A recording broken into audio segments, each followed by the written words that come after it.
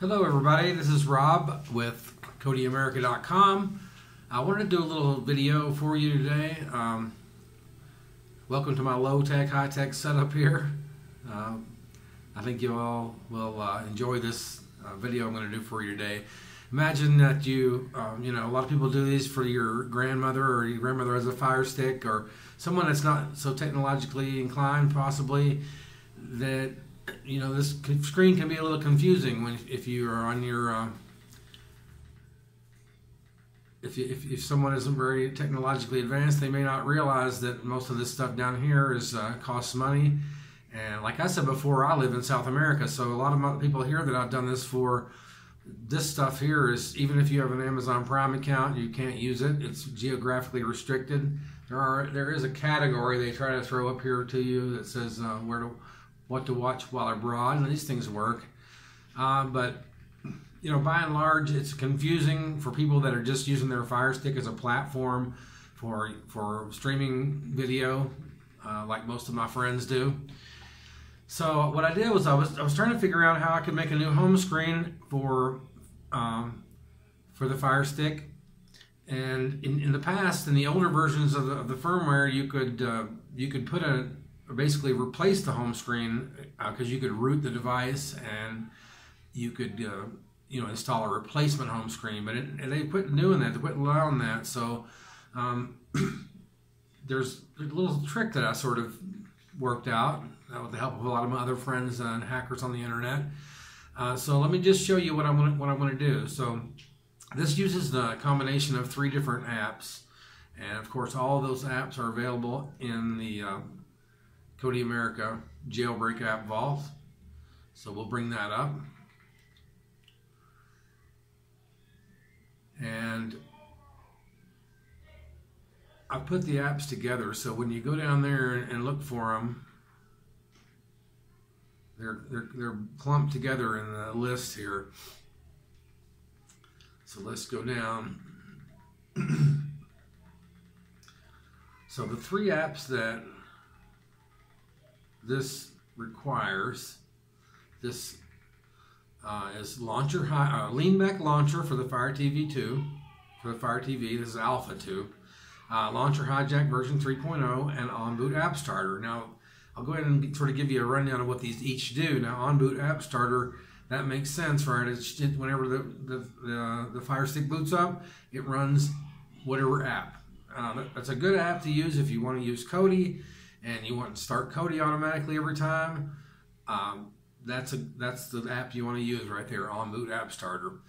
It's very easy to install, but I'll show you that. Launcher Hijack is another thing. Now, Launcher Hijack, basically what it does is it hijacks your home button on your remote, so that when you press the home button, you'll get the Leanback Launcher. In this case, we're going to put the Google Leanback Launcher.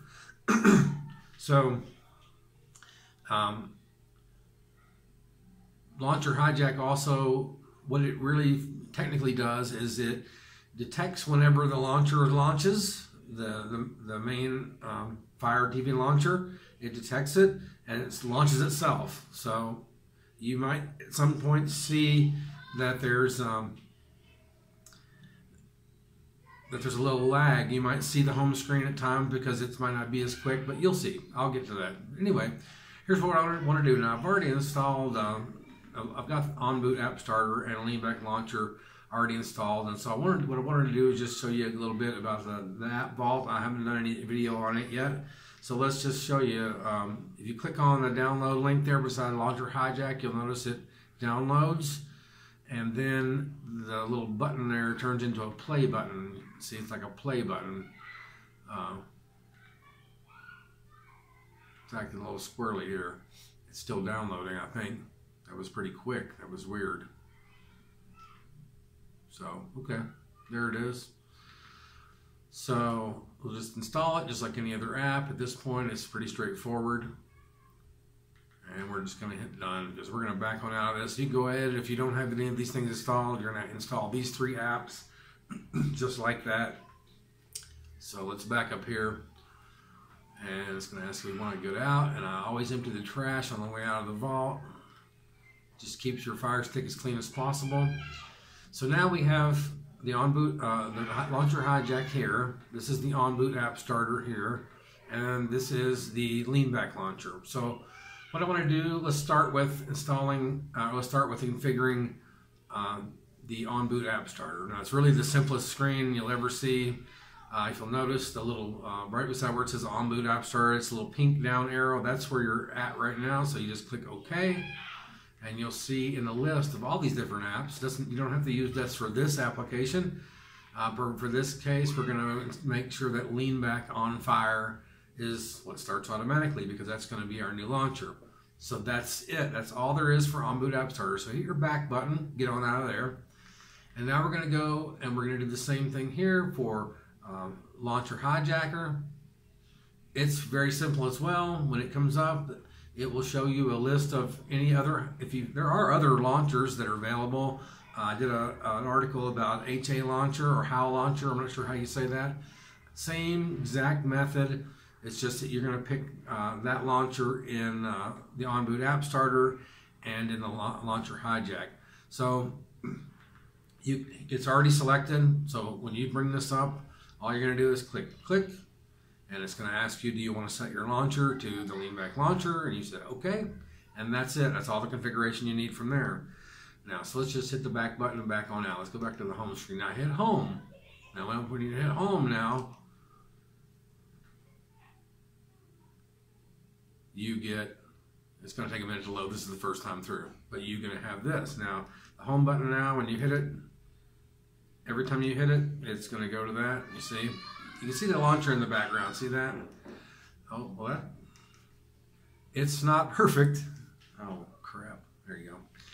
I'm just pushing it a little too hard, I think. But anyway, looks just like a Google player. All your installed apps are here. There's very little setup that you have to do if you want to leave it like that. Now I prefer to go in here and do some things. So I went into the apps, into the settings.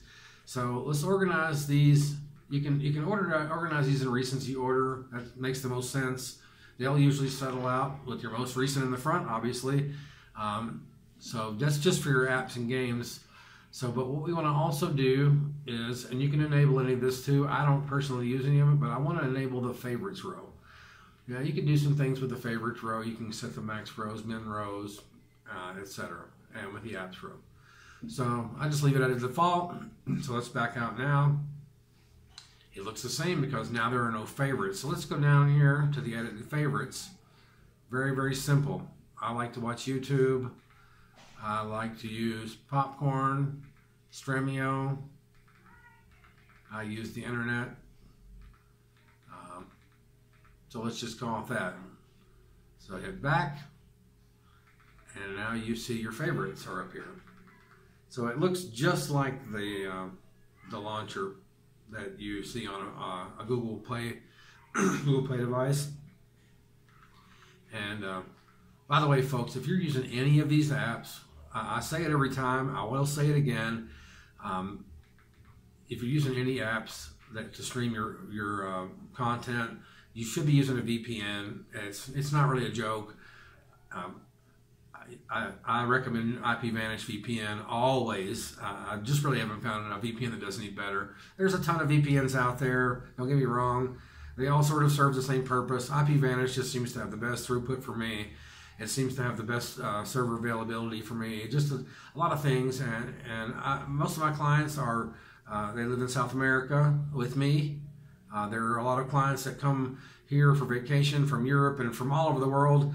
And they need to be using a VPN as well, because you got to be in the airport and you want to check your bank account, or even check into your flight. It's just not safe to be on the internet these days. Everybody knows that. I don't think anybody disputes the fact that everybody's watching you, the government, whatever. Anyway, so I'm going to I'll put a link in the description below that just gives you a 57% discount on IPVanish. It's a great deal. It doesn't cost anything. I mean, it's very cheap to begin with, but a 57% discount is a very huge discount for that.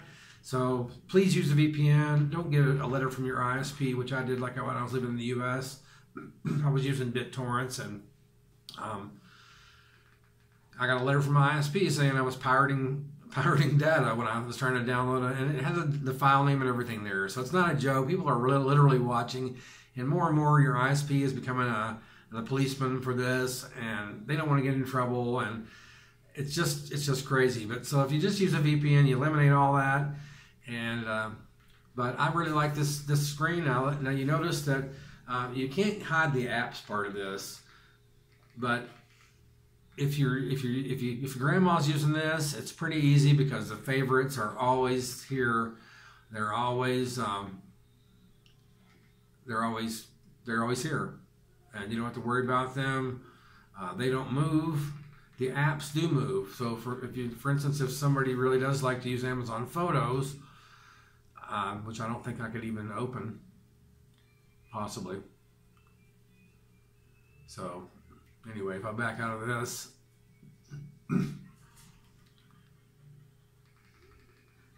that should move to the front,